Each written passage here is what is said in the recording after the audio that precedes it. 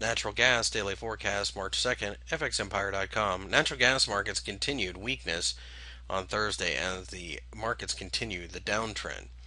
The triangle that had us selling is still broken, as I outline it here on this chart for you. And it does look and it does measure, at least based upon the height of the triangle, for a move down to $2. This recent move is a new low, at least from this last swing down, and it does give us more confidence in this trade. We are short of the natural gas markets. We will continue to be short.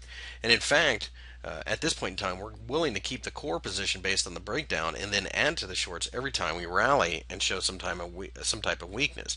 This also goes for every time we hit new lows. Looking forward, we're willing to hold on to this till we hit the $2 handle, as it does look like it's ready to wind up and continue falling again.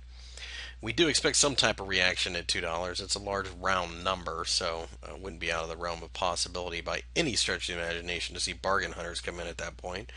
And of course, a lot of traders will be taking profits anyways.